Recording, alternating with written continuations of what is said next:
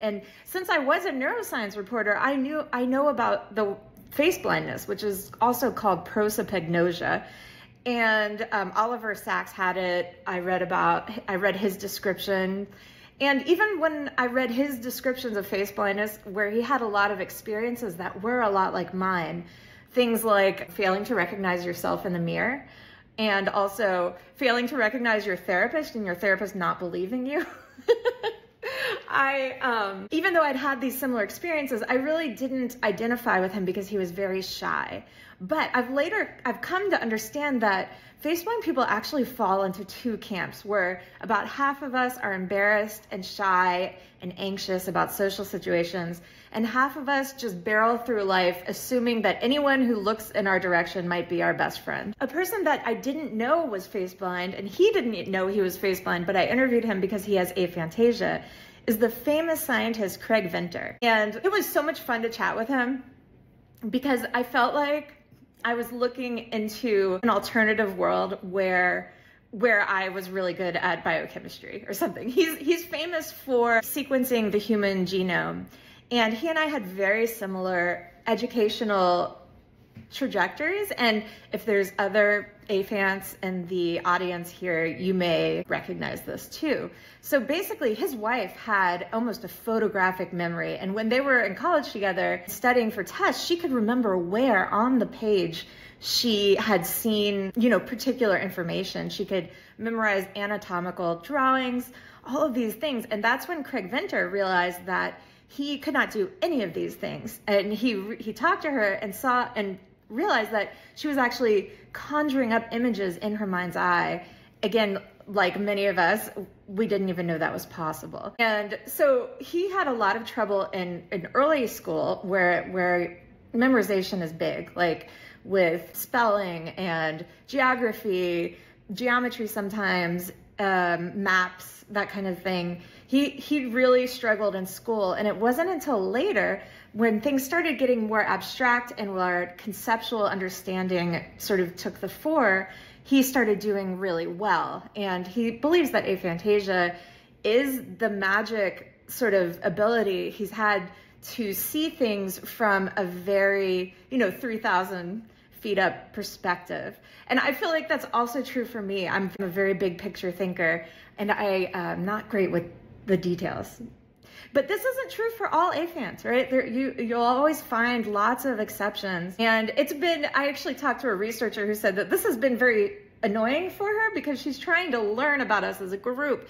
And we are, all individuals, and everyone's bringing complicated strengths and weaknesses to the table here. Earlier you mentioned the SDAM, and I struggle with that as well. Could you share a little bit more about that with our... It sounds like a terrible thing to have, severely deficient autobiographical memory. But the man who named it, he was just trying to bookend the opposite syndrome, which is highly superior autobiographical memory, which again, sounds amazing. But I actually am glad that I am on the SDAM side. This is a spectrum, right? Most people strike a balance between these two types of memory known as semantic and episodic memory. Episodic memory is memory that you can go back and do this mental time travel where you can almost relive important emotional moments from your life, where you can see what you saw then, where you can smell or touch or taste. It brings up old sense memories. And semantic memory is memory that's very abstracted. It's memory for facts. It's memory that you've learned from across different moments in your life. So for instance, if I was hiking with someone who had highly superior memory and a dog bit someone and we saw it happen, she would remember the weather, the color of the dog, like where exactly everyone was standing, what time of day it was, what we did immediately before and after. And I would lose all of that. But, if I'd seen dogs bite people more than once, I would abstract things like the characteristic pose of a dog when it's scared or angry or that kind of thing. So anyway, the people with highly superior episodic memory, they actually often feel like they're getting lost in details in their lives. They often have OCD. They have a lot of trouble getting over things that are embarrassing or traumatic. And those of us on the other side of the spectrum, I mean, we miss that human experience of mental time travel and reliving important moments from our past. What we get in return is this high-level perspective, which I think really helped me as I wrote my own autobiography. So as I'm writing this autobiography, by the way, and I'm learning all these things about myself, learning that I have SDAM, which is basically, it means I'm an amnesiac memoirist. I found out about 2/3 of the way through my book, and I thought, oh my God, like, do I bury this so I don't lose my book deal? But I didn't, and it turns out that we don't remember as much. What we remember is just as accurate, possibly even more accurate than people on the other side of the spectrum, because we're less prone to false memories or changing your memories as you retrieve and relive them. I think that it's very cool that science is now beginning to take subjective experience seriously. In the past, we might have had a discussion where I would say, I can't visualize, and someone else would say, I can visualize. And we wouldn't really know if we were both reporting our inner experiences accurately. But thanks to fMRI and some other clever techniques, we actually do have objective evidence of whether people are reporting their internal experiences accurately. I had the opportunity to participate in a bunch of studies, and in one of them, they tossed me into an fMRI machine and asked me to visualize, and then compared me to someone who was neurotypical. And it was so interesting. The neurotypical brain, when it visualizes, looks a lot like vision in reverse. Vision is really interesting. It bounces back to the back of your head and then gets processed forwards. So if you are visualizing, you start in your frontal cortex and you're like, hey guys, let's imagine an apple. And then your earlier visual areas sort of like activate. And so they can actually tell if you're thinking about a face or a place or, you know, various other broad categories. They can't tell you're looking at an apple yet. But and my brain, there was a lot of frontal activity as I was like, come on, let's do it. And then there was nothing else. And I also discovered that my frontal cortex is very well connected to other regions of my brain, especially my temporal and occipital lobes. And, you know, it really fits with my experience of being a very hands-off manager where, you know, I don't want to be bothered by the details. Like, we just take a very high level approach to life.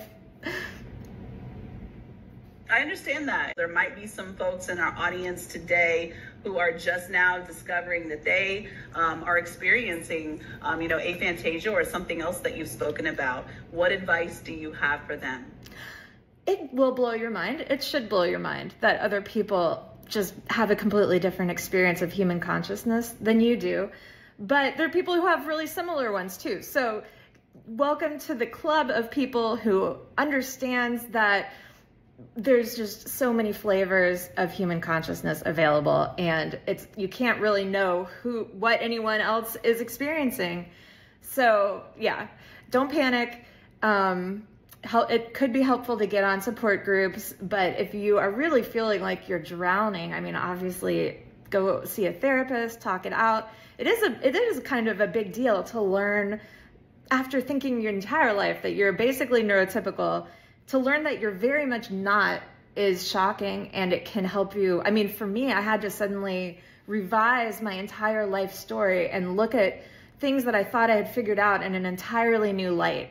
And that was a process, but it's kind of a cool process. And, you know, it's exciting. I thought at the age of 40 that I knew myself, and boy, I was super wrong, and it's humbling, but kind of fun. So my website, which is sadied.com, I have a lot of tests on there. So if you are curious, if you meet the clinical definition for face blind, aphantasia, things like that, you can find them on my website. And you can also find lots of links to play. You can buy my book anywhere that books are sold. There's an audiobook that I did myself. I had to audition to play myself, and I got the role, so I was very happy about that. Yeah, so connect with me on social media. I love hearing from people, and I love hearing people's discoveries about themselves and others.